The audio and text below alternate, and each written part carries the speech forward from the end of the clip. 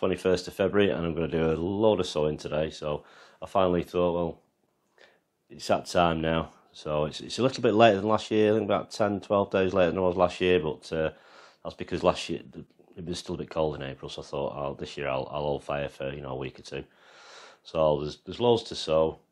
There's some pricking out to do. I have pricked some stuff out already, but I can kind of show you roughly what I did. I have got some footage somewhere, but I might as well just add it to this and just do a couple of extra ones.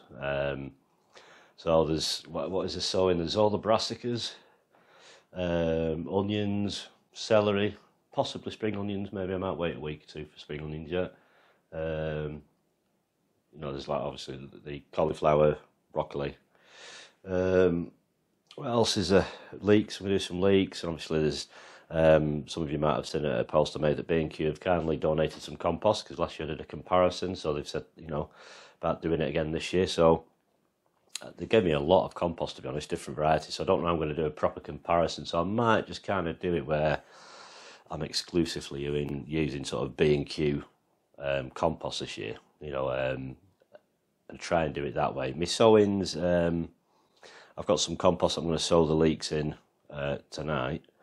I've got some that's left over from a bag from last year. It's just the same. It's a multi-purpose, the Verve compost. So that's what I'm going to be, probably doing my sowings in a lot of the stuff. But because I've already filled my trays up and soaked them already, so I've got a couple of other ones. These pots for the leeks. These are 2 litre pots. So I've got a couple of composts here. I've got the multi-purpose peat-free one and the sowing and cutting one. Because B&Q, I believe they are all completely peat-free now. Now, some of you are against peat-free and some are all for peat-free. In my own experience, some of the peat-free stuff hasn't been great, but we just have to sort of learn to sort of work with it. Because it's all going to go peat-free, and that's just the way it goes. But it'll work fine. A seed doesn't need much requirements to grow as long as it drains. Some people don't like it because it's quite twiggy and quite coarse. But I don't know. You look at some natural ground where leaves fall off trees and branches. All that soil's pretty twiggy, and a forest floor is kind of perfect, really. So you have to look at it that way. I think. We get a bit used to having that really fine tilth and real crumbly soft compost, which is nice to the hands, but to be honest, I think a lot of times seeds, you can pamper them too much, or you can just throw a few seeds on the ground, and you can pretty much guarantee the ones that you just kind of throw out on the ground will do all right. So don't baby your plants too much. I've always said, they've got to go out into the wild and get blown about and up to the elements. So a little bit of tough love, and they should be okay. Right, we'll get started, because I'm hoping to do this in kind of pretty much one hit, right, to save me doing a lot of editing. Because I've got to move the camera as well, but so it's going to be a long video, so some of you might not want to watch this in one hit. But rather than do it in little, short videos, I thought I'll just whack this sowing up, because my next sowing I'll probably do in 2-3 weeks, which would be things like possibly spring onions, beetroot, and things like that. Most of this won't even go into the ground until after the middle of April. And then towards the end of April and into May, that's when you do your frost tender things, and then you start obviously doing your late season stuff, because something like Brussels sprouts and that, you sort of sow, April, May to plant out, June, July to harvest sort of September onwards, right through to like sort of February the year after. So I'll go through the varieties as I'm sowing them, but most of them are my usual ones, to be honest. I say leeks. I've got a couple of leeks. Well, I'm doing the Musselburgh as normal because it's just really reliable. But I do get a problem with rust, so I've got some. I found some that I had, which is called Crusader, which are supposed to be rust resistant. So I thought, I'll give them a go, and I'll put some of them up at the plot, because I always get rust up at the plot. So we'll put them to the test that way. Right, so we'll get cracking. Because we're doing me mum's sweet peas. I'm doing a couple of trays of them, but we'll do a little bit of pricking out first, and go from there. Right, we'll start off doing these onions. I don't even remember in my last video I sold some called Exhibition. So these are the ones I've already sort of pricked out. So I'll just show you how I pricked them out, because I didn't prick them all out. I've still got some left. and these have never been watered, apart from, you know, so it's like, what, 3 weeks, 4 weeks, something like that. They've never been watered since. They got watered that first time, and that's it. You know, if you get too much water on, you'll start to get that greeny look, you know, if you're not careful. And as you can see on the top of these, obviously these got watered when, you know, when you prick them out, you do need a sort of initial watering in, and I'll tend to bottom water. And you kind of feel, some start feeling, you know, heavier than others. So the lighter ones you can just pop in. But real thing, if you can look at the bottom of the pot and it looks dark, there's moisture in it, because it's to get them roots. I'm not bothered about the tops at the moment, just get them roots down. Because just because you don't see anything growing on top doesn't mean there's nothing going on underneath. Right, so we'll find a pot the same as that. So it's just a 7cm pot. I do have a preference for square pots and round pots, even though I do use round pots.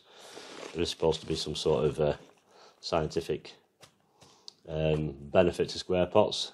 You know, for roots find it easier to grow out of a square shape than a round shape. Whether that's true or not, I don't know, but apparently that's supposed to be, you know, correct.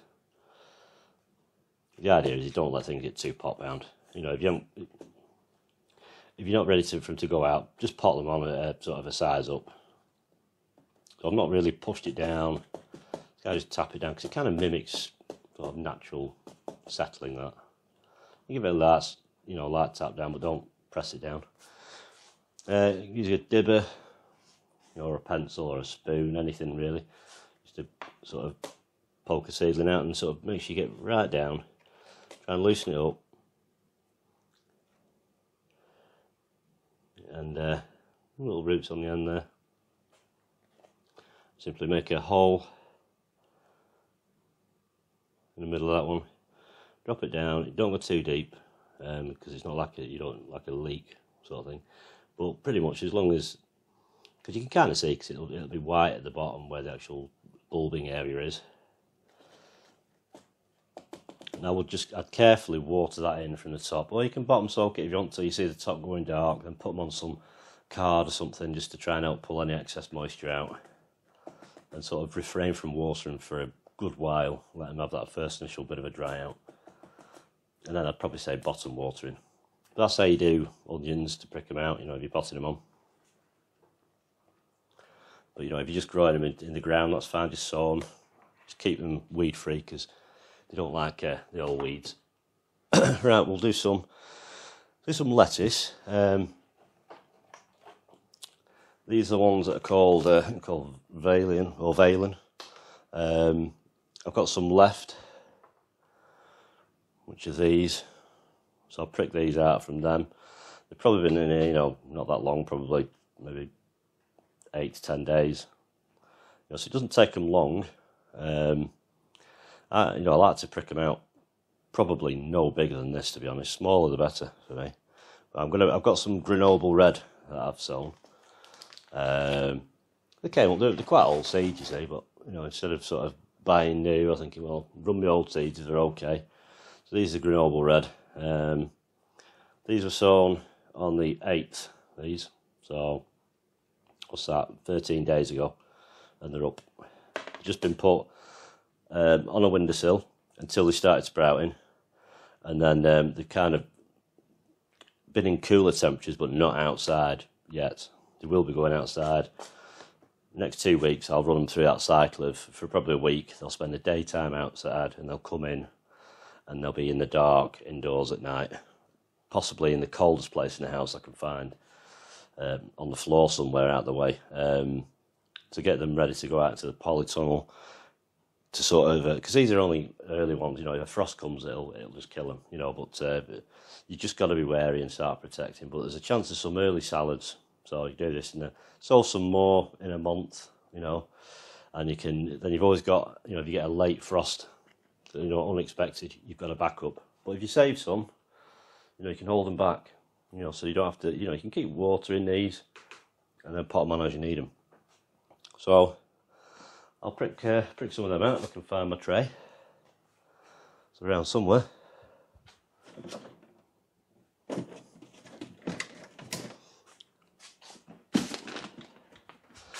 Right.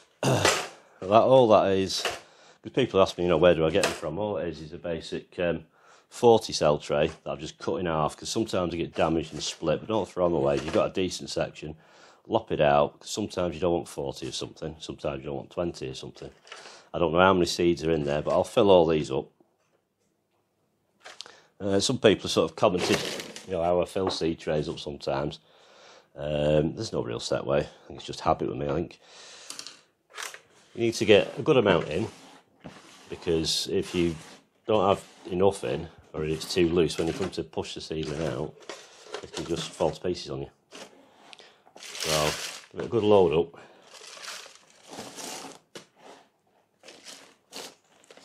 Shake like that, and just clear your sort of area a bit. And I'll get it initially and sort of just drop it a couple of times, and you know, that'll just bang that down to the bottom. I'll do the same, again go over the top like that, and then I'll just sort of pat it down like that.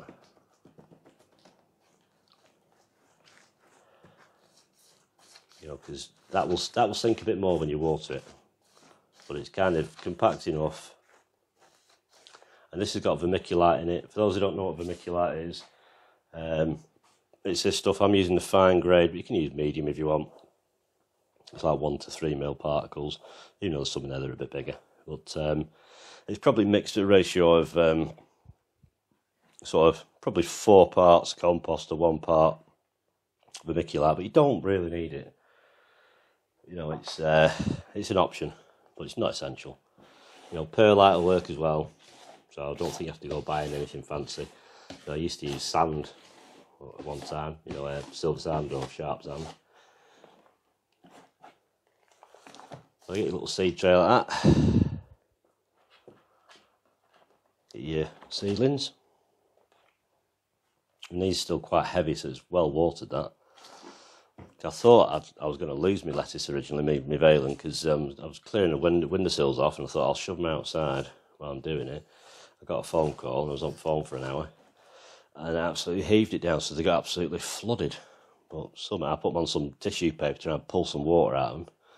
You know, because my peppers were the same as well. I thought they'll be all right, you know, for a little while. But it's just simple things like that can happen. And it's just a case of seed dibbering, tease it out.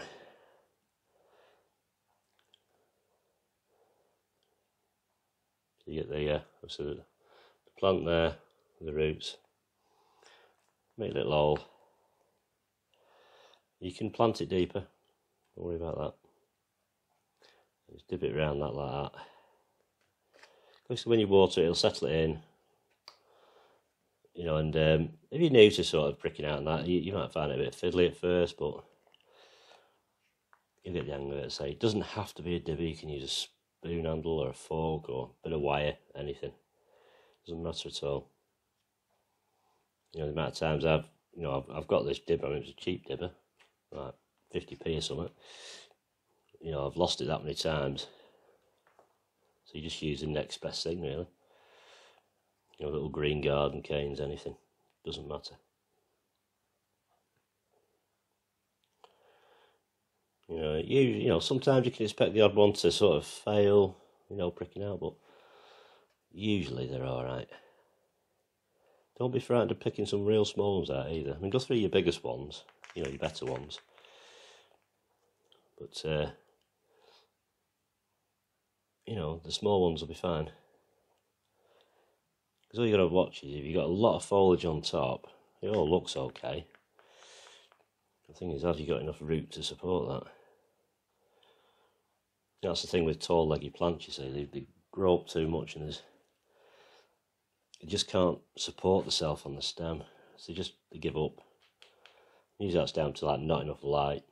Yeah, I have some grow lights, you know, and I'll probably put them to use. But don't panic if you haven't got any grow lights or polytunnels or greenhouse. Just wait a little while. You know, the idea of having all the grow lights and things like that and polytunnel and greenhouse, it just means you've got a little bit of a longer season. But you know, you can make the amend a bit of clear perspex. You know, just sort of kind of put over a makeshift raised bed type thing. It's, in theory, it's a cold frame. You know, so you don't need anything special. Your plants really don't mind. Your plants do not know the difference between a 200 quid greenhouse and a £1,000 greenhouse. They won't know the difference. You know, the only thing that will be different is structural sturdiness, and off the winds we've had these last 3 bloody horrible storms. And that's why I thought I'll sow these, because I haven't been down to the plot yet still. I thought if I sow my stuff, it'll force me to, you know, deal with it, because I know I'm going to go to the plot and there'll be damage, and if I hadn't sown anything I'd probably think, oh, you know, can't be bothered this year, having a year off. It's not worse when you go down your plot and it's all damaged. I mean, I've seen pictures on social media, people polytunnels and greenhouses, you know, and the amount of people that be like myself that haven't yet been down, they're waiting for the better weather, and when they get there, it's you know, fences down, you know, sheds blown over and all sorts. So it's just one of them things, you know. So if you're building anything, build it well, and it won't last forever. So it's like me, I know my fence probably in pieces. Fruit cage might be damaged, I don't know. I'll just deal with that somehow, and as cheap as possible. Because it's like, you don't really have to have a fence and all that lot, but so where my plot is, it's landowner likes to just let the animals roam free sometimes, so I don't fancy doing all this hard work to feed a load of animals. I'm feeding my own cane and that, because I grow a lot for my tortoise, because he is pretty much like a goat in a shell, really. He's getting a bit fed up with being cooped indoors now, and hopefully another 6 weeks or some decent weather, and I can get a cut on the grass, let it grow back a little bit, and they can get out there then. I mean, some of these smaller ones might fail because they are pretty small, but I mean, I'm probably not going to need 20 of these, not for starting off with. But I don't grow them as full lettuce, I grow them as cut and come again. You know, so you can get plenty of pickings from a single lettuce. Space them sort of like 9 to 10 inches when they go in the ground. Don't tend to let them get any bigger than sort of, you know, so they're just about nearly touching each other. Keep them well weeded, clean underneath. You know, and it's that time of year. So as soon as the weeds start growing, the ground's getting warm enough, and the slugs will be out. So get an early sort of control on them and get the upper hand. I found last year going out in the dark and picking them off that way. Right, there's no, I might as well use that label because there's pretty much no more left in that. You could use that compost again to sow something else in. I've got some rocket to prick out. I'm not going to bother videoing that, that's exactly the same. I've just got 2 varieties. I've got the Artimes, which I've grown the last few years, which is a good one. Then I've got some of the Frachi seeds. I think it's just Rocola. I thought I'll try a bit of both. You know, obviously I didn't sow as many Artimes, but I'll probably pick, I don't know, 10 of each out. Because they don't mind a bit of cooler weather rocket. They don't like the warmth, because they do rocket to seed. And I'm going to do with them a little watering can, slowest watering can in the world, and just because the compost is slightly damp, you know, you don't have to sort of wallop it all down in one go, all the water. You know, you can water a bit now and then give it 10-15 minutes and add a bit more, just slowly building up.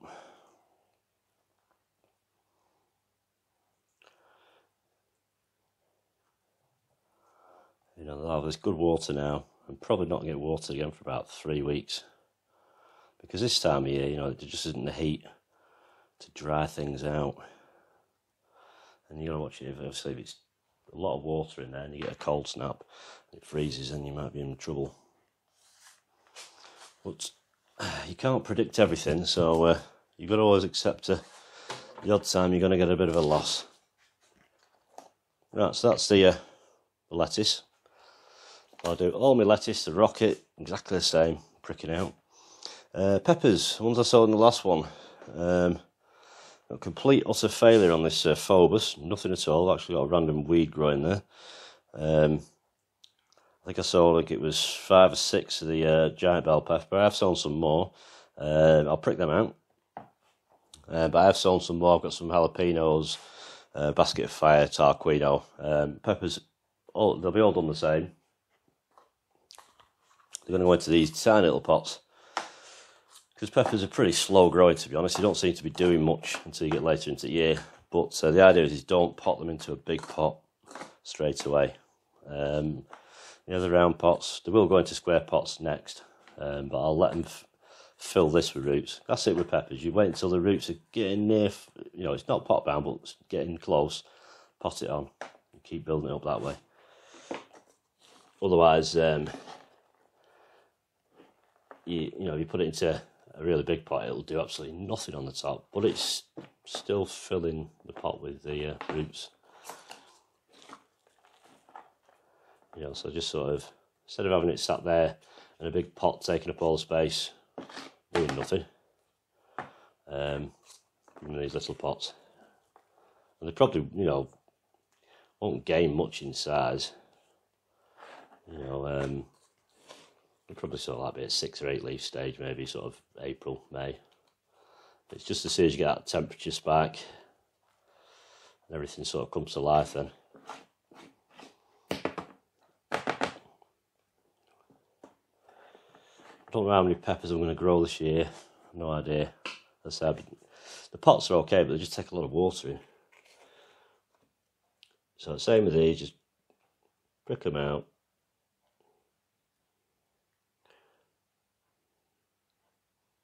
Plenty of it. You can bury these a little bit deeper.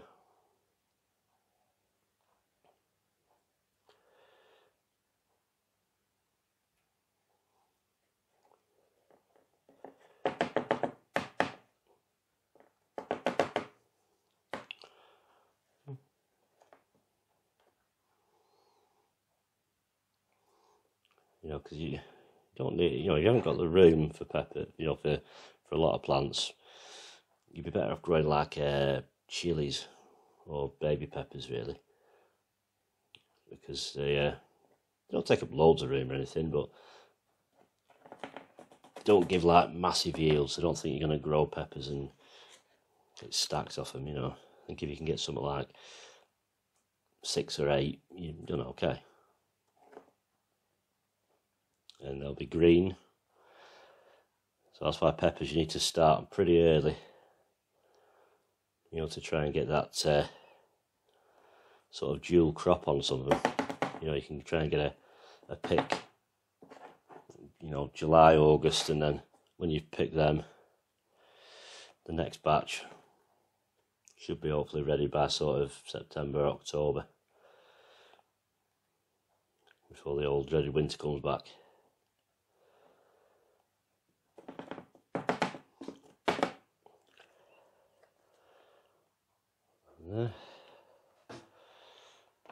All I'm going to do with these is going to just a general little splash on top, just make sure around the stem's bedded in a bit. Other than that, I'm just going to put them in a ponnet with a little bit of water in the bottom and just let them sit there and soak up what they need. I'll just fill this from a jug, it's quick.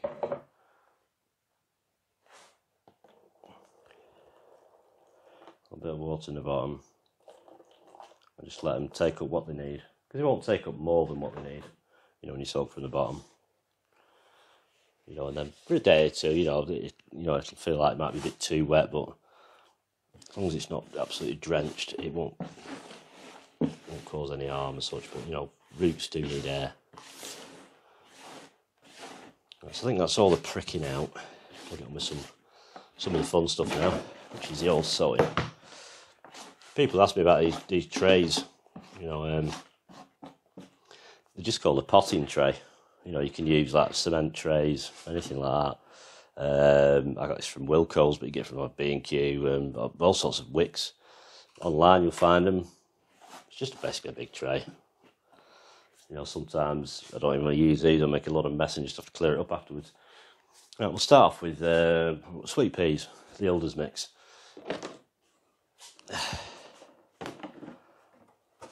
So, same compost. It's been pre-watered. Watered it when I filled it probably about a week ago, and then they've been sat in the polytunnel, and then gave them another quick water last night. I'm watching because the polytunnel's got quite a bit of whitefly in it, so I need to sort that out really. But dubious about putting plants in there when it's full of whitefly. And because sweet peas are quite a hard seed, some people soak them, some people don't, some people nick them. But I've soaked these. They've been soaked overnight just to bulk them up in size. It speeds the germination up basically. But, you know, if you're not in any major hurry, don't worry about it. Because they're quite a big seed, I'm going to use my Sharpie for this, and I'm just going to sort of take it down, probably 15-20 mil down. So I'm going to punch a hole in the middle of each module or cell. Ideally, these could do with being a little bit deeper cell, really, but they'll do. You know, you can put, you know, like 3 or 4 in a small pot and do it that way. Sow them direct. Mice do like them, so you just got to bear in mind for that. I think everything has a bit of a pest out there somewhere. And all I'll do with these, I'll keep them indoors on windowsill until probably just over half of them have germinated and just started coming through. I don't want anything that's sort of like got more than sort of 1.5 inches growth on top, because they'll start to get leggy quick and then they'll go out. Which basically kind of slows them down a bit and gets them ready. And you get a nice sturdy plant then. You know, the lids will come off, they can get a little bit of a breeze, as long as it's not an icy breeze, because you know that does dry the plants out quite a bit. Like I say, this is going to be a real long video. I may split it in 2 parts, I don't know.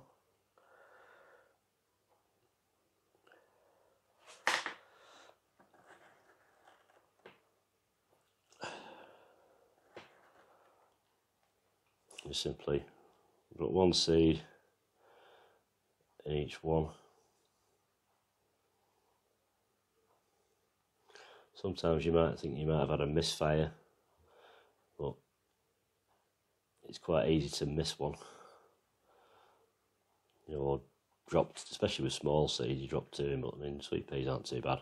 Partly why I like soaking them really, because they do swell up. I don't know what the dominant colours will be this year. This I think is in my own seed.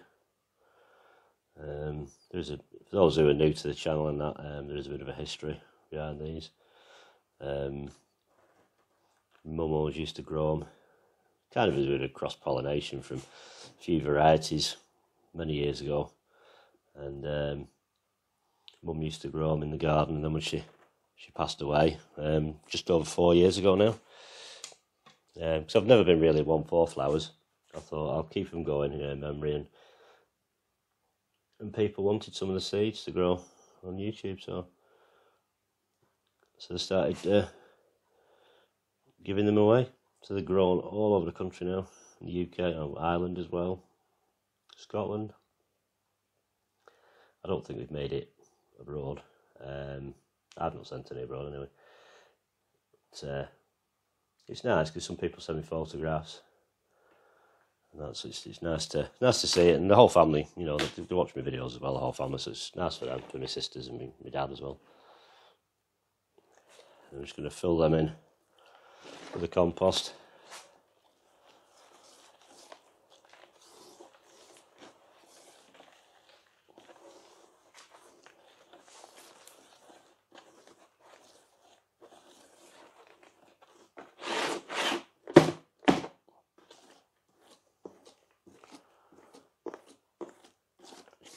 quick water on there. Not much, just sort of like across the middles, just to settle that. You know, if you don't have good contact of compost on your seed, that won't help it. And if it's not tightly sort of held down, the root can push the seed out, and then the actual seed pops up and sort of dries off, and you end up with just a stub with the seed stuck on it, and it doesn't do anything else. Right, so that's one of them done. Got another one to do.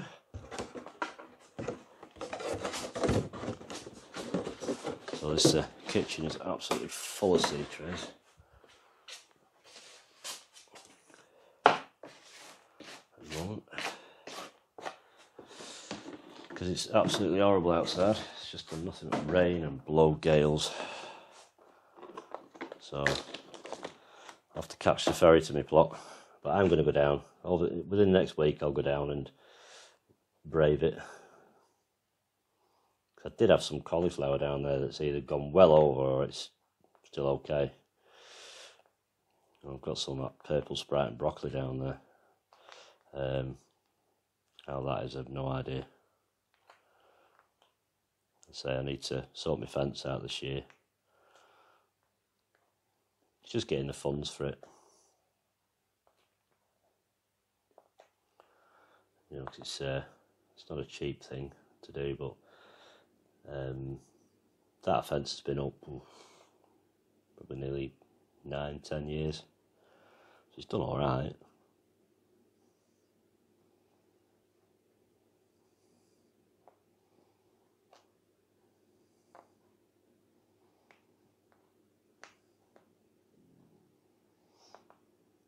But some of you already know it's like the whole sowing,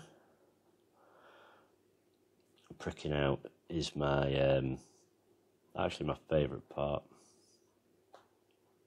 It's just something, you know, I never get tired of seeing, like, you've dropped a small seed in there and then you prick it out and then you put it out somewhere, you watch it grow and you think, oh, you know, that's come from a tiny little seed. You know, from that seed, the amount of other, you know, more seeds you can get. You know, you're going to take something through to seed. I don't know, yeah, I've got one down there.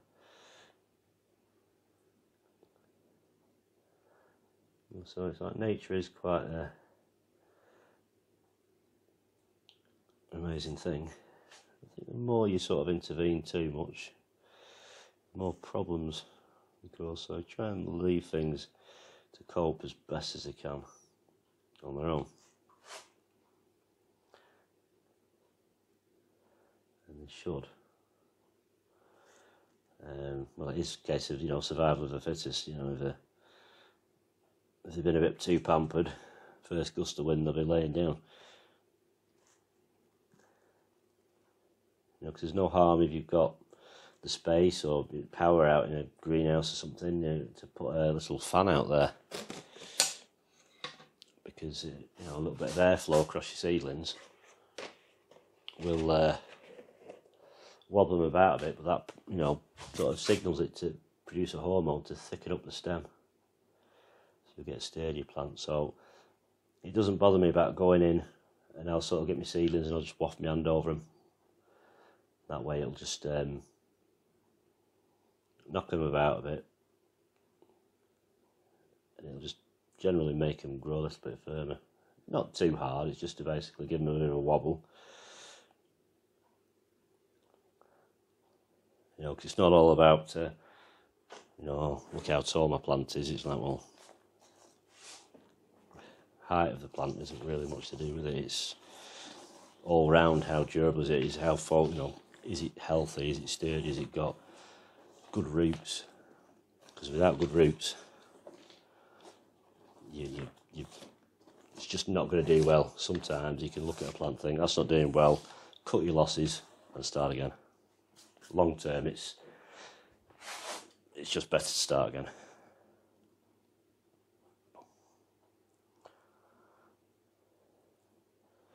I mean, I had problems last year with compost, you know, a different brand. There was something wrong with it, and yeah, I lost a lot of plants because of it. You know, but I managed to get some to survive, but my onions took a bit of a hit, and I've not got many onions left, to be honest. Out of how many seeds I sowed last year, not that many left. Right, so that's them. Right, we'll do some Brassicas next. Just clear the old tray out of the way. I'll have to start remembering to write labels on these now. I do my brassicas, you know, all the brassicas are sown exactly the same way. So I have these, like little strips. I think they're from a company called Stewart's, which is spelled S-T-E-W-A-R-T. I think they're 7 centimetre by, 7 centimetre by 3 centimetre by 20, I think they are. They're dead handy, to be honest. I don't really sow anything direct into modules as such, apart from, you know, the sweet peas, and I used to do lettuce like that, but I just find do it in these, and then you prick them out, and then you haven't got empty sort of cells. So what should we start with? Make some room on here. Start with, I'll go with what I grow for cane actually, which is like I grow for a spring green, but I just grow it for greens really. And this is, it's called Durham Early.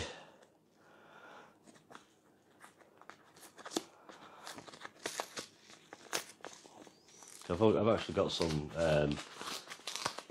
collards called Champion. They're a bit tougher. You know, they're not for me, they're for tortoise. You know, collards are good for you.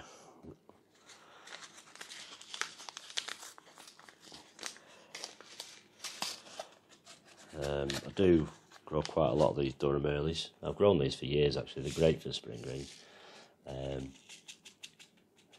I'm just going to sort of lightly broadcast these.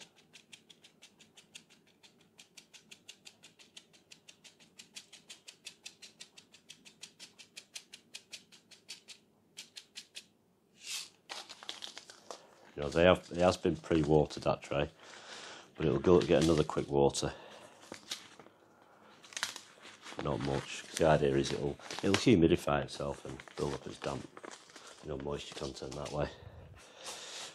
You know, and they're probably about, you know, between 5 and 10 mil down. Then I'm just going to get some compost, sprinkle that over the top, level it off, go to the top down.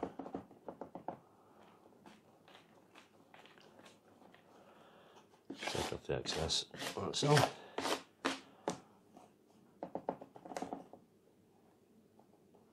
And you can just cover them with just plain vermiculite if you want, you know, not having that. You know, this is all kind of pre-sieve, this compost, because sometimes, you know, some compost, yeah, they have chunky lumps in, so, but that's okay for the roots. But for the tops, it's nice to cover them with a bit of sieve stuff. Give that a quick wetting down on top. You know, and they'll be ready to prick out probably in, you know, 2 weeks. Put a label on that before I forget.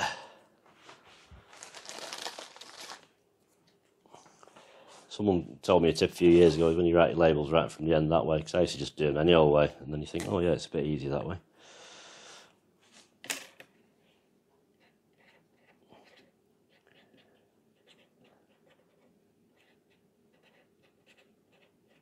And I remember to get myself some Sharpies. That's the brassica done.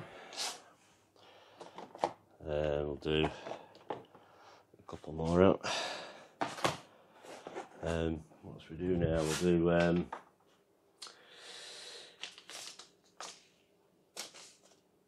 think we'll have a go at cauliflower next. I'm just going to sow Clapton for now. I need to look back at my videos last year, because I grew a few varieties last year, and I've got 2 earlier ones. Terza, and there was another one. I just wanted to double check, see which one did alright, and I might do a few of them ones as well, but they'll be sold exactly the same. When I come to do my Brussels sprouts, they're done exactly the same as well. You do the Swede the same as well, you know, unless you want to do it direct. You know, most of the seed packets will say, you know, February, March, or February to April, or March. I mean, we're near enough in March now.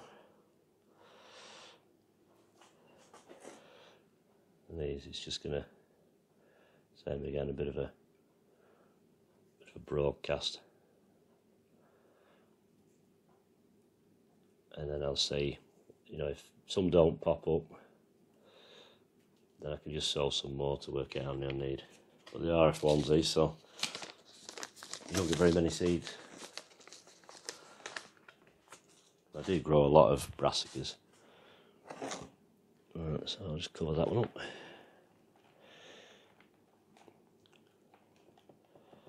I've still got a lot of cauliflower left in freezer and broccoli, but you know, these won't be ready till well, if we don't have a real cold snap, sort of end of June, July. So usually about 100 days, something like that. But like last year we had a really cold April, so it set stuff back by about 3 weeks.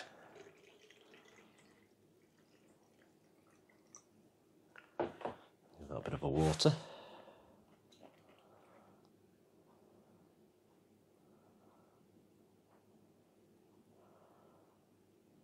So if you're worried if you've overwatered it, just stick it on some kitchen roll to try and sort of wick the water out of it.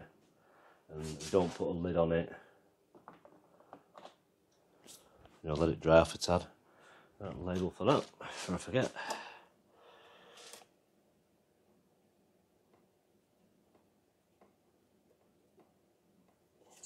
So that's the Clapton cauliflower.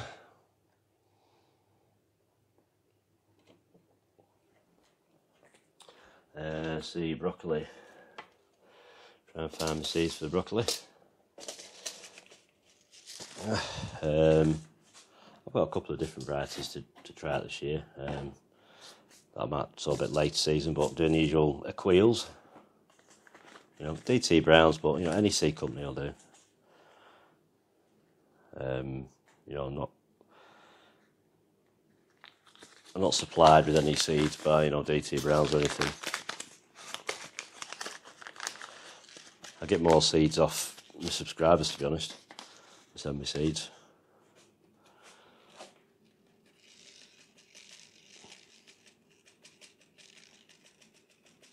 These are seeds of last year's, so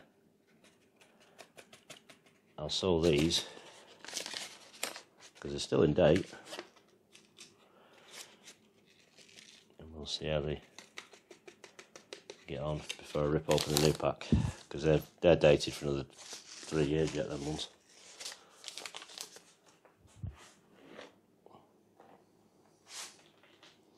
Now, can in one bed at the allotment, I can kind of, you know, I can get like 32 broccoli, but it is a bit of a tight squeeze, so I might just ration it down to 24 per bed this year. You know, which isn't bad, because I can do 2 runs of broccoli quite easily.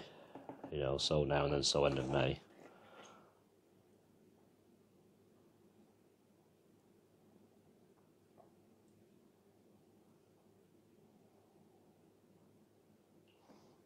Let's get like 48 broccoli.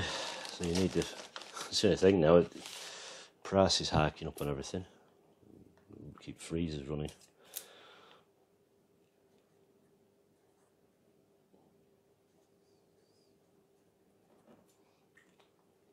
I'm not going to bother. You know, some people date all these things, but another reason why I have the YouTube channel, it's easy to just check back what you did.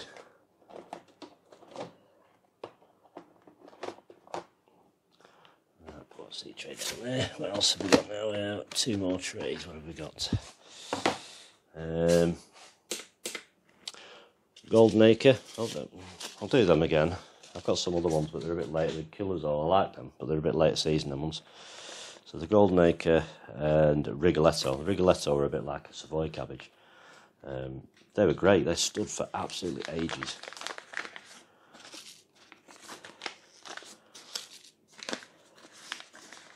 You know, so they are something you can kind of sow, you know, quite a few, put them all in, and they just sort of like get to a certain size and sit at that.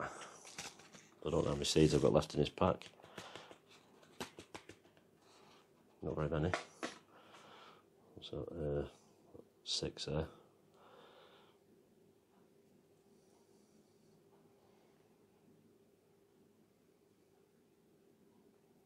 I think I've got some more of them. Yep.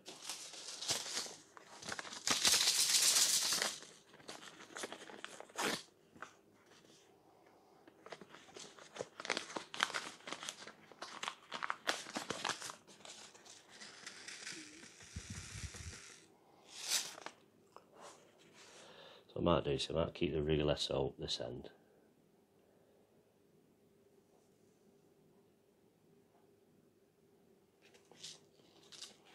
And then sow the golden acre down this end. You know, sometimes you get the odd muddle up. But before now I've had pepper seeds, beetroot seeds from packets mixed up, where you get random turnips growing and different type of pepper altogether. I'll keep these seeds right down this end.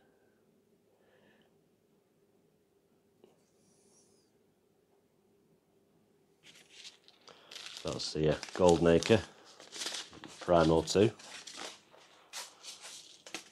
some labels for them before I cover it up.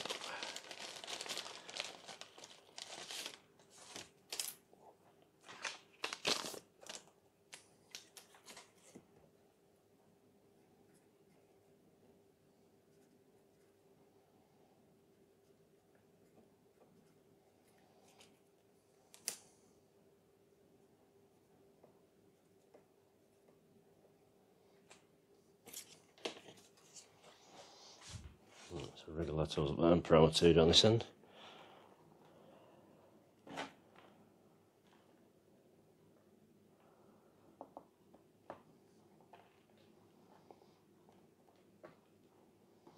You'll see I got about, you know, maybe 5 mil of compost on top. I mean, if I was, you know, growing them outside direct sowing into the ground, I probably would go a little bit deeper.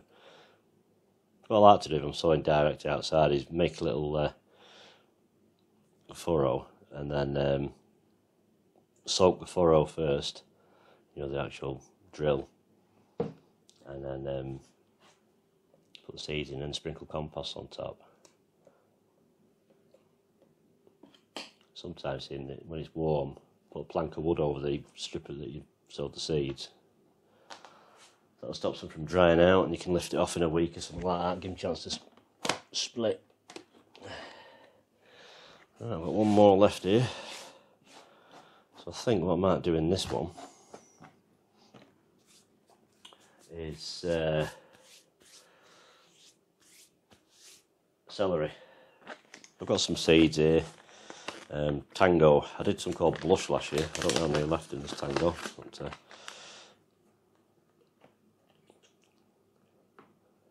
you know, you can grow celeriac.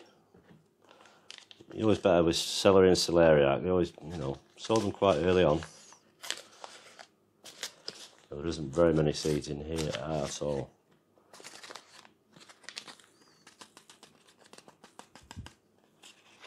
So I might do a bit of a double sowing on this. The other seeds these are a hybrid apparently.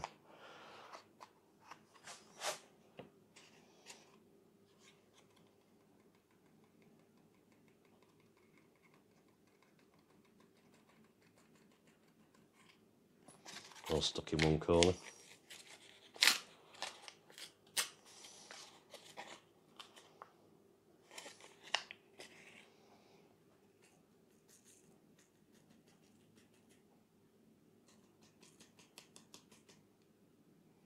Celery seeds are tiny.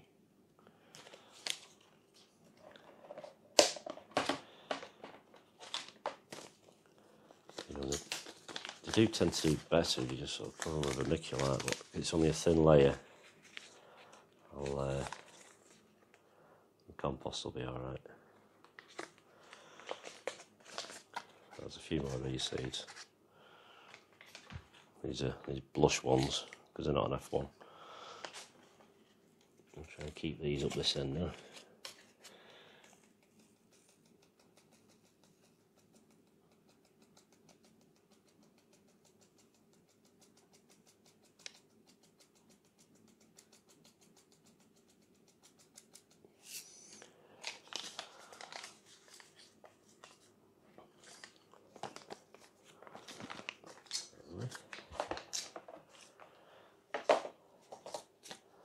Couple of labels.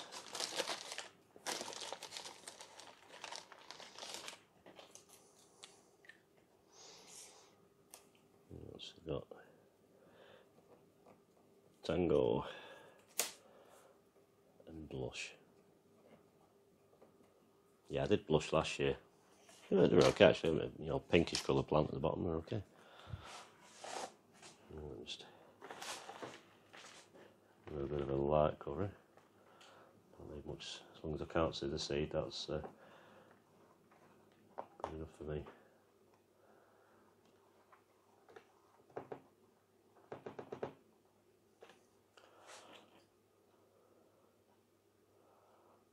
Water.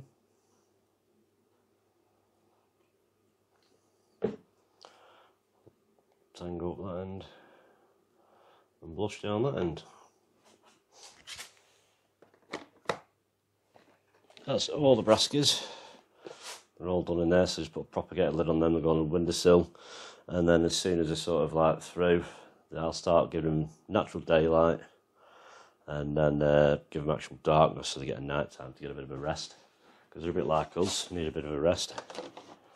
Can't grow all the time. Right, we'll have a break, I think, and have a cup of tea, and we'll get back on with the onions and the leeks and that.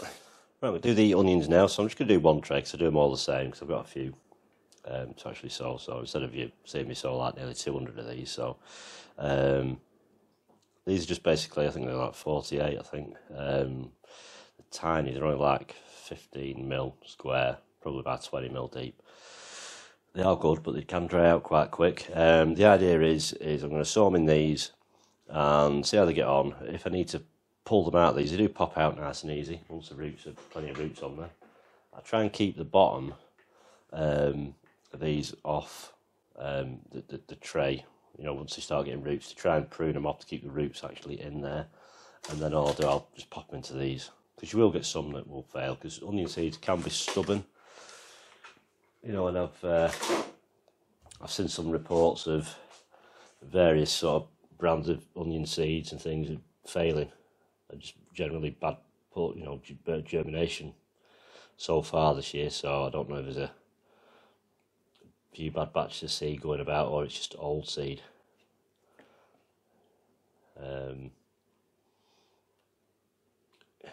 Because really, I think, you know, sometimes when you're paying for seed, you should be fresh seed, really. You know, fair enough if you've had it for a couple of years, then it's different. But I mean, if you've bought seed from a supplier and it's cost you, say, you know, £3 for a pack of seeds, you think, well, I want to spend me £3 on some fresh seeds. Don't give us, like, you know, 2-year-old stock. You know, because I think with every year, the quality will go down to a degree. But, you know, there's no true way of telling if a seed's, you know, really 100% viable. All I will say with allium seeds, all the onion family, is they are a pretty tough little seed. So the initial watering, when they don't get cold, they need a good wetting up, to be honest. Don't be frightened of really soaking that compost up and then letting it drain, all the excess drain, give it a couple of days to drain, then put your seed in, and then you can give it a little water in again. So my two varieties that I'm going to grow, same as usual, are Red Spark, the F1s, and the Santero.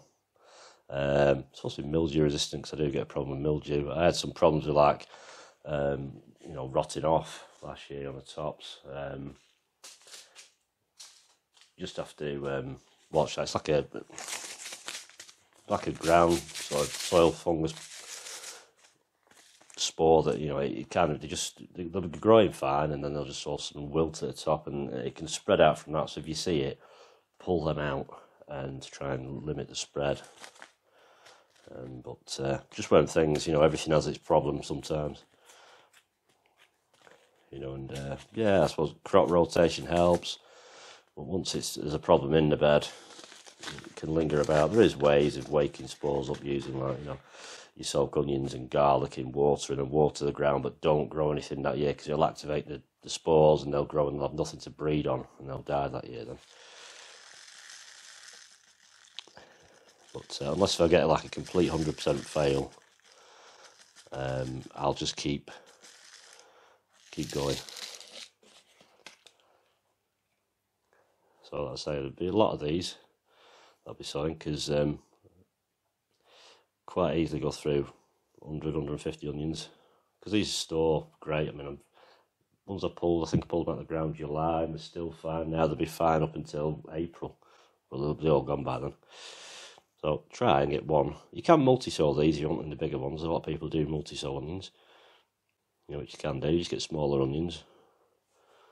Just try and sort of drop one seed in each sort of station.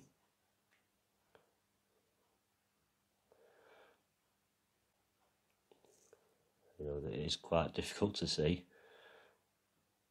I don't wear glasses, but I think the next couple of years I'm going to need some.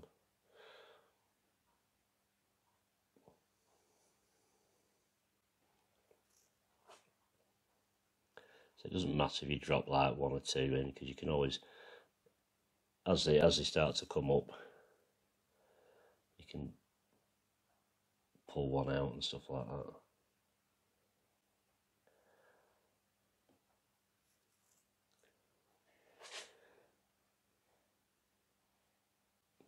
But I think if you can get like, you know, 70% germination, you're alright. I mean, the other way you could do these, you could sow them like I did with my exhibition onions, just put them in one of them strips and prick them out from that, you know, it'll be perfectly fine, which I might start doing that next year. It's just quicker, to be honest. I can prick them straight out from that into the bigger cell trays. It's just mainly I do these because of the space, because once you start sowing everything like this, you go from having windowsills free and suddenly you've used them all up, and then when you come to prick them out, you know, it sort of expands immensely. So you're kind of hoping that you get a couple of weeks where you can sort of stagger sow things a little bit to give it germination time, to give them the heat to germinate, and then once they're up you can kind of put them out under cover, and you just have to sort of have a free area to bring them in at night, you know, if you're a bit worried about the cold. You can fleece things, but like I say, you never know, you might be in bed one night and you get a real sudden cold blast and all that work's gone. I just need to find my little sieve, wherever I put it. Put it down somewhere. Right. So I'll sieve this. You just do like vermiculite on the top of these if you want, but I say it's the same stuff there. The sowing, I've just added a little bit more vermiculite to this top stuff I sow. Like that. You know, you can just sow them straight in the dry compost, and then once you're happy they're in, just pop it on a tray of water until you see the tops darken off. All them cells have soaked up water then. I'm just going to give them quick water just to settle them. Like I say, I'm not too worried at this stage with onions. I mean, once they're up, be careful because they can damp off pretty easy. Because onions do like something that can drain well. You know, because some composts that are like loam based can sort of be a bit hefty when you sort of water it. They kind of blank it a little bit. So they were the Santero.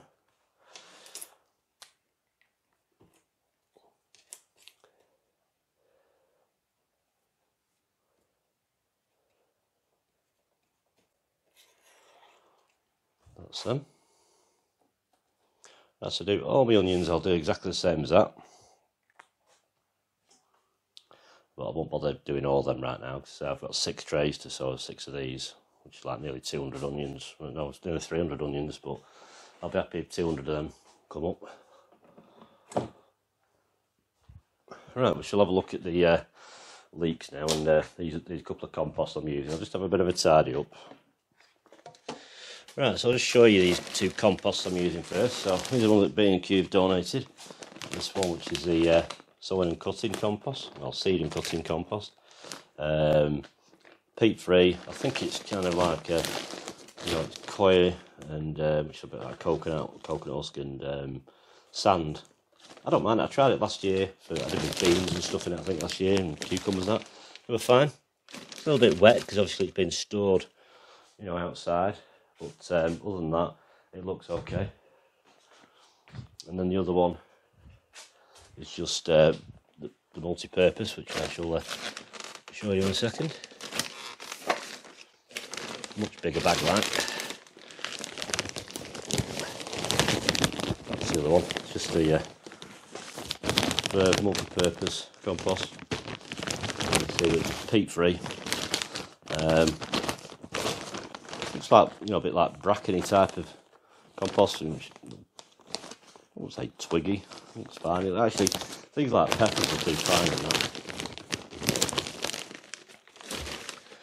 So I will be putting some vermiculite with it for leeks.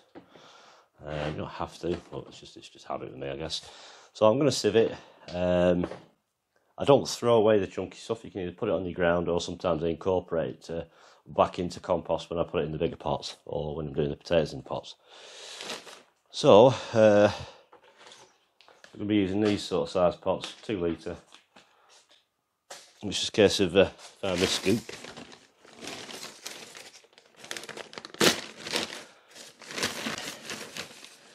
A couple of scoopfuls on there. This is quite a fine. I think it's probably something like 4-5 mil sieve. So it is quite a fine one.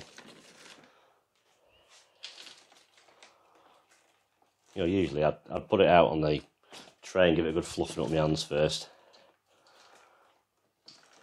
The only reason I've got it on top of this other tray here is you can't expect everything to go through just shaking it.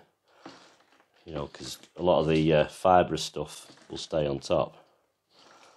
So the idea is kind of rub that through. Because a lot of people think, oh, it's not going through the sieve, it's horrible and lumpy, but trust me, it'll be fine. Whatever you're using, it'll be fine. Because once you start doing like no dig gardening, you get used to sowing in pretty coarse stuff.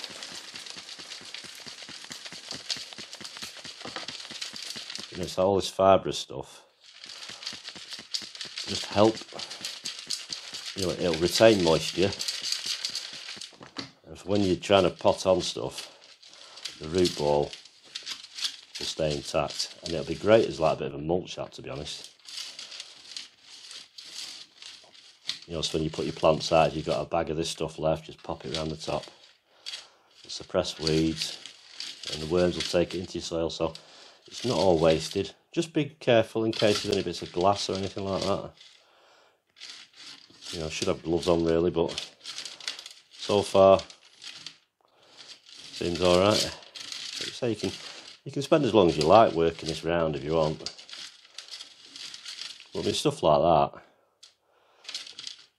it'll be fine. In like courgettes and things like that, you put that, mix it, back in. So you can get them, I can't remember what they're called now, them things like a bit like a trommel type thing, but you spin it round. I've seen Nige use them a few times. I keep thinking that I'll get one, but I don't know, you just get used to, I'll just manage. Years ago I used to put all your compost in a big bucket and sit your wellies on and stand in there, twisting your feet about to break it up. A few stones in there. Nothing that's going to cause any issue. I mean, yeah, fair enough. If you were putting that, if it was like that, and you put that on top of your seeds, it might struggle a bit. But I'm not too fussed at all.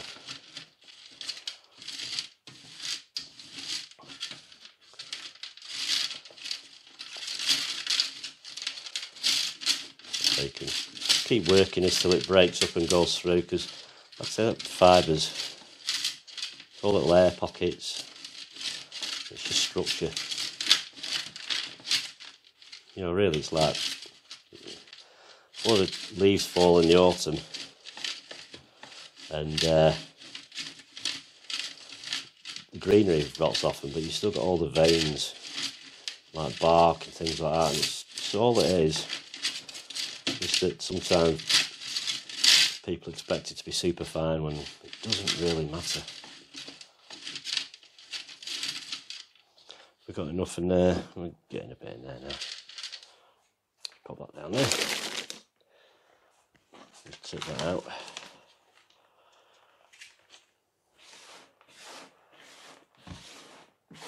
Just kind of working out the sort of ratio that I want to mix to try and keep it fairly even. A 2 litre pot, so see what I've got in there.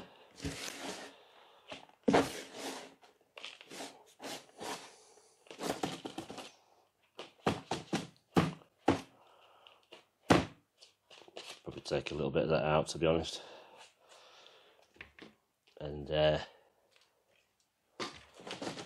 probably say, don't know.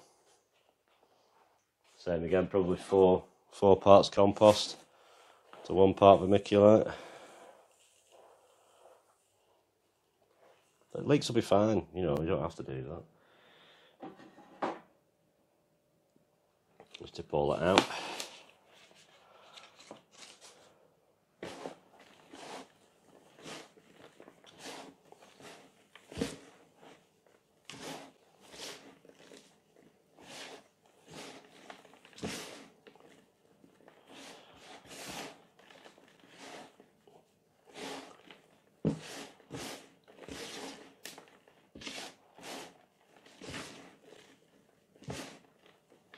There's nothing wrong with that at all. You know, because by the time you got that, some of the more expensive composts and put them through sieves and stuff, you know,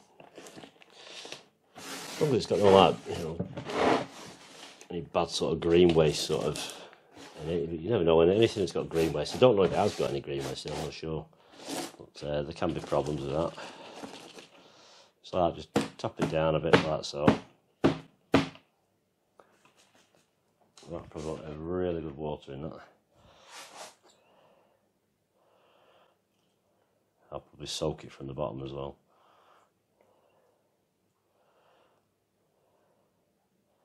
Oh, compost, my hands are black, you know. Like some of the old grow bags used to be like that. This, when you opened them, they stunk, but it's like anything. If you get silt is just really rich.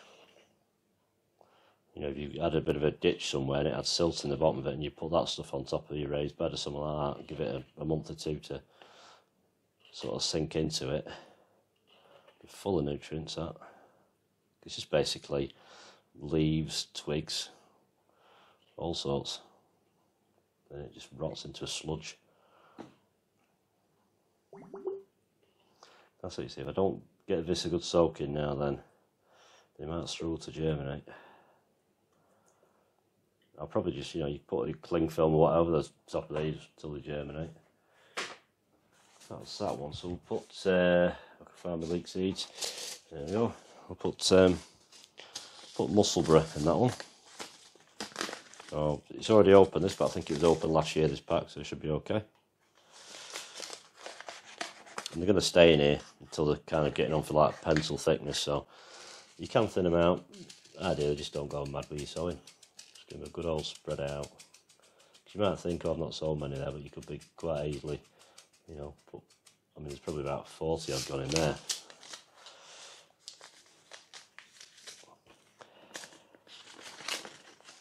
I'm not frightened of doing leeks a bit deeper. You know, I'm going to have 10 mil on top of them.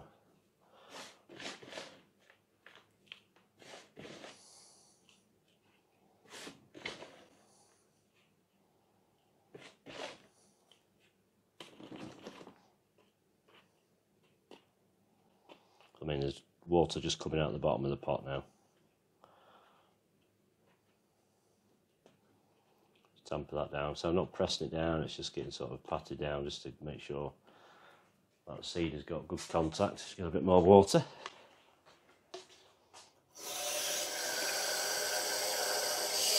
I mean, yeah, you shouldn't really tap water or let your tap water stand at room temperature for a while and whatnot, but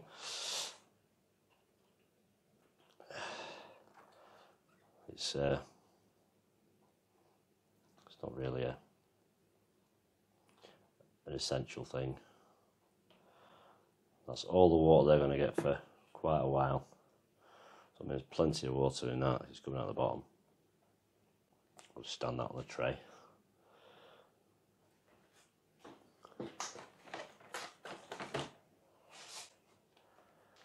Go there.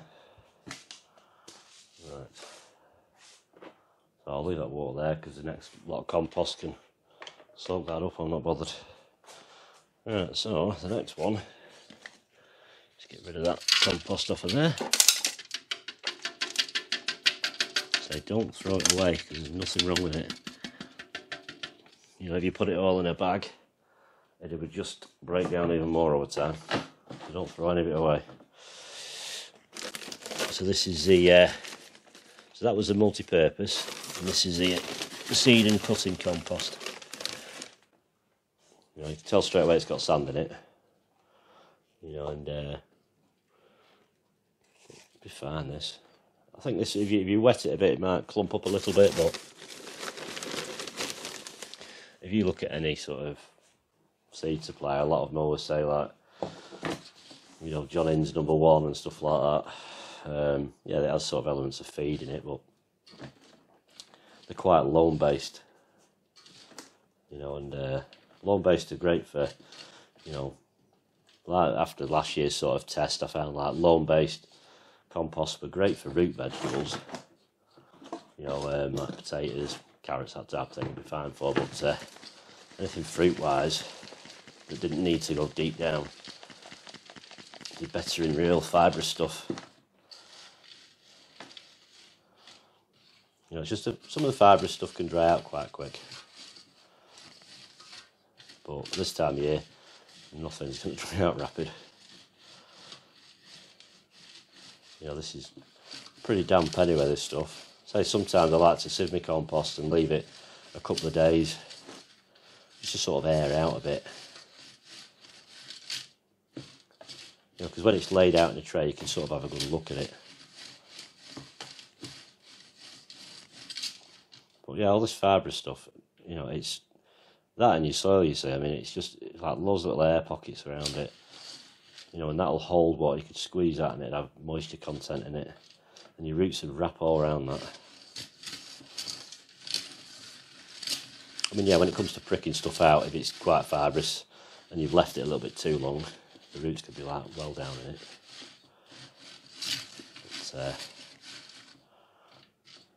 it'll be fine, this stuff for me. A little bit more. You can kind of mix it the same sort of ratio, or thereabouts anyway.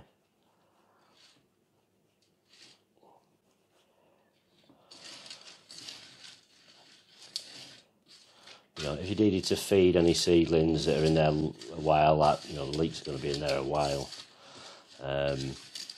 just something like a real basic seaweed, you know, light feed of that.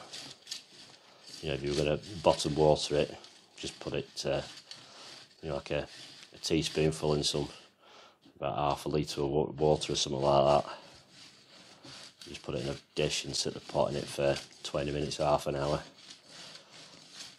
Because the leeks will fill these pots with roots. You know, when you plant your leeks out, you can leave the roots on, you know, but something, you know, like I do, I tend to trim them down to about an inch.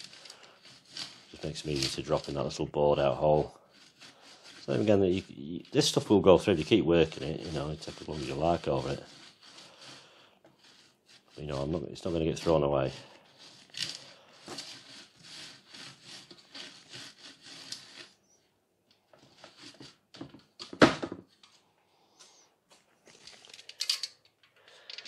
You know, but obviously that's there's less in that, to be honest, than there was in the other one. But it is a seed compost. You would kind of expect it. I'll just see if I've got enough to fill the pot.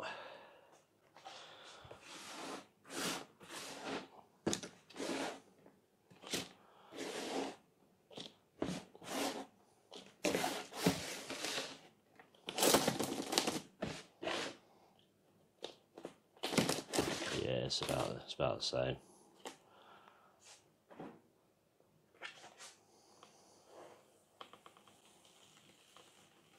So it's not an exact science, you know, all ratios. A lot of it is thereabouts.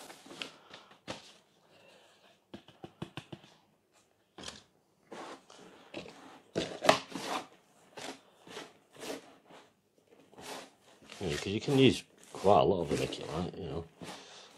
I find if you have it on the surface a lot, it alters the colour of the compost, which I've always found sometimes you think, well, in the colder months, the darker that stuff is on the top, the more heat it'll take. But if it's in a black pot and you put all your pots and trays together, you know, you've got some bags of compost, stick them all underneath the seedlings because they're all taking heat during the day, and then they'll give out that vital bit of temp, you know, degrade so more at night, which is a big difference. You know, it's the difference between the seedlings becoming frozen or not, really. Right, pot. It's a lot easier doing all this when you're outside in pods or on that, but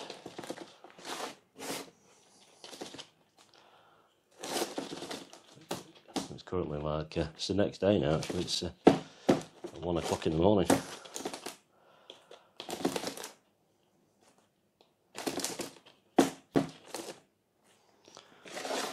Get this done. Busy week, got a gig this weekend. Right, get some water in there. Probably won't need quite as much water because it is it's quite damp. Because it's got sand in it. Sand does kind of retain a bit of moisture, to be honest. You know, if you ever sort of like got a big wet lump of sand and blocked it out, it kind of holds that water a bit. It's just one thing you have to bear in mind. As long as it can drain, you know, water won't stay up high up wet, it'll only puddle down below, so as long as it can drain down, it will eventually, over a day or so, drain down to what it can just about hold on to. Right, so these are going to be the Crusader, new variety for me, F1. I was going to grow some onions called Kappa, but I've not grown for a few years because they're a bit like a cylindrical shallot type. But they stopped doing them. That's a bit of a nightmare. Not quite as many seeds in these because they're an F1.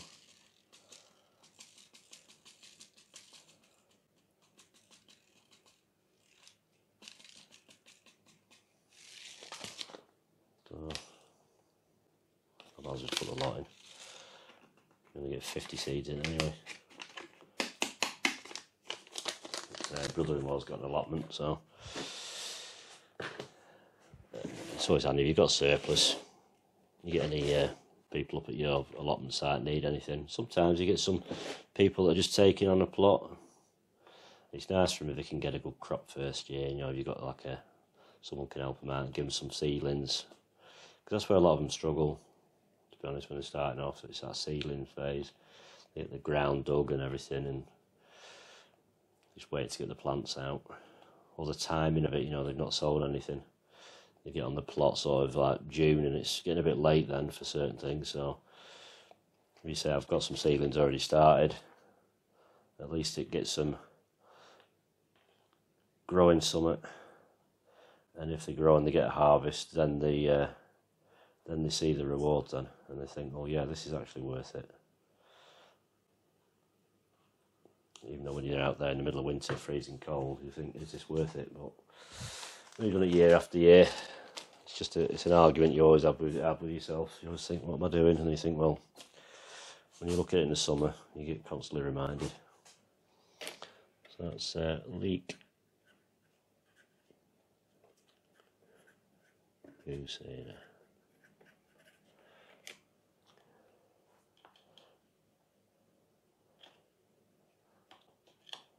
Get that ridge in there.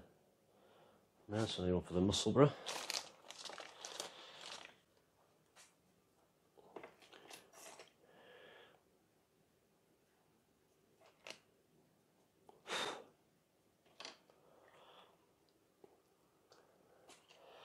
Now right on the back of this one, this is the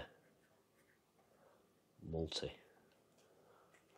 That's the multi-compost that the Musselburgh's in. On the back of this one, I'll just put S plus C, so it's a seed and cutting compost. And we'll just see how they go. So it's the only way I can really test the compost out, because there's that many. But obviously when I grow some potatoes, I might just sort of like do some potatoes in each one. So I think that's all I'm going to do, actually, for tonight anyway. Right, that's it for this video. Like I said, it was going to be a long one, so I've got a lot sown tonight, really. You know, it'll take a couple of hours probably to get everything done. So I tidied up and then put some stuff on the windowsill here and make a bit of room. Sort the rest out in the morning, because not going to do me any harm tonight, you know. So everything will stay in, you know. I'll start some of the lettuce. I'll start slowly hardening off outside. I'll probably prick my rocket out tomorrow or the next few days. And so the next video will be things like beetroot and spring onions, and possibly some other brassicas. I might do some more of the collards, you know, might do some of them, might do some mustards. We'll just see what the weather's looking like, and hopefully there'll be a bit of footage from the plot as well, so I'll get down there. I'm hoping it's just not really bad. I just can't afford to spend loads of money on it, so obviously I've got to pay the rent and everything soon, so fingers crossed it's something that's not horrendous and I can just sort of get it done. Because now things have sown, I've kind of given myself a time gap now, so I've got, you know, it's 21st, 22nd of February now, so I've got roughly 2 months to get everything ready. And hopefully the weather's okay, and we don't, you know, it's not going to dry out my plot, so I can't do any digging or anything like that, but I can start getting things cleared and start the planning on spacings and where everything's going. So that's it for this one. So thanks for watching. Take care, and thanks for, you know, all the subscribers, all new and old. And if you're new to the channel, welcome. I do long videos and some short ones, but sometimes it's just the long ones. They're easy for me, and it's a lot of information in one hit, and you can watch it as and when and how you want. So you can always, you know, stop it and come back to it, you know, depending on what you're growing. So take care, and I will see you in the next one. See you now. Bye bye.